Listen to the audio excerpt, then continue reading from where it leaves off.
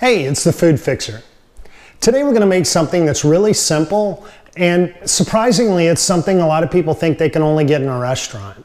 Probably because they think it takes a lot of time or it takes an industrial smoker, but it really doesn't. Crock-Pot and some seasonings will get it done. Today we're going to make pulled pork, and it's something that can feed the whole family, or if you are single, it's something that you can eat on for the week or freeze and put away for later. So it's one of those things that I like to make just to have some options for the week. And there's a lot of things you can do with it. For instance, obviously you can make a pulled pork sandwich, have some baked beans and coleslaw with it. You can make a baked potato, load it up, put the pulled pork and some sauce on top. It's fantastic. So let's just dive in. You're gonna need a crock pot. If you don't have one yet, I strongly urge you to get one. They're 20, 25, 30 bucks if you go all out. There are so many quick, easy meals that you can make in a crock pot that every kitchen needs to have one.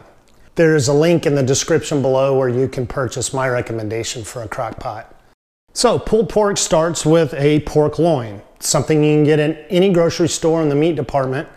This one happens to be hickory smoke flavored. It's already seasoned. It has sauce in it. We're halfway there already. Now the really neat thing about this, all you have to do is turn your crock pot on low. Take the pork loin. We're just going to drop it in the crock pot. Put some sauces on there. And I just like to give it a little bit extra flavor. I'm gonna put some liquid smoke. If you wanna go even further, I like this barbecue seasoning right here by McCormick. I use it when I grill and things like that. Just gonna put a little bit on there.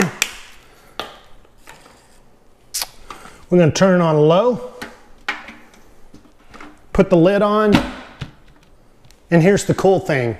You're done for now. You can put it on when you make your coffee in the morning, go to work, leave it there for 8 or 10 hours. When you come home, takes another 5 minutes and we'll be ready to go. So I'll see you in about 8 hours.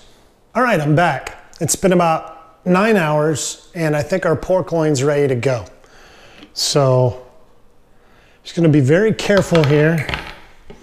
And what we wanna do is take it out of the crock pot, and you can do this either on a cutting board or in a bowl, or maybe sometimes both. But this is the pulled pork part. So what I like to do is just take 2 forks and you're just gonna kind of shred the meat, and you'll see that it kind of has a grain to it. And you just want to do this, and you are pulling the pork apart. If you want to do it in a bowl, it saves a little bit of dishes and maybe one step, but this just makes it easier for the camera, I think. All right, so I think you get the idea. What I'm gonna do now is just put this pork in a bowl.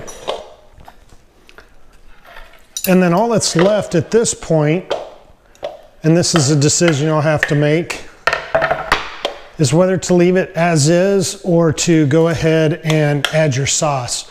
For me, I like to do a little of both. So if I was gonna make a pulled pork sandwich, I would go ahead and put a little bit of sauce in it just to help it maintain the moisture. You don't want it to dry out.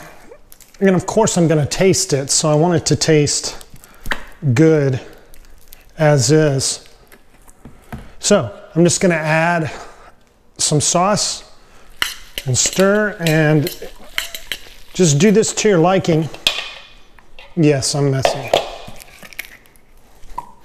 And then remember, you can always add more sauce, so you don't want to overdo it.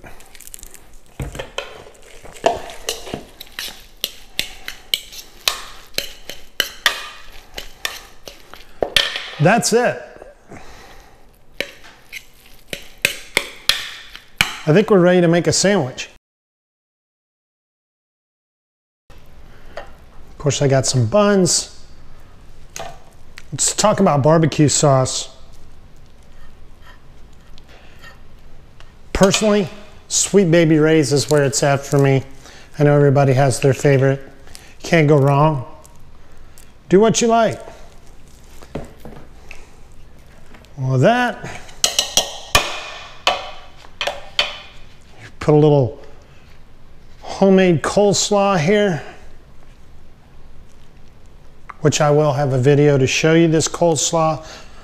It's the bomb. People that don't like coleslaw like this coleslaw. Maybe a pickle with that.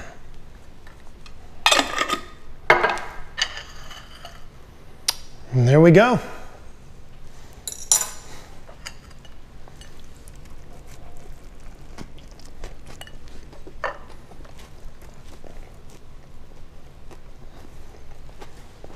Crock-Pot pulled pork.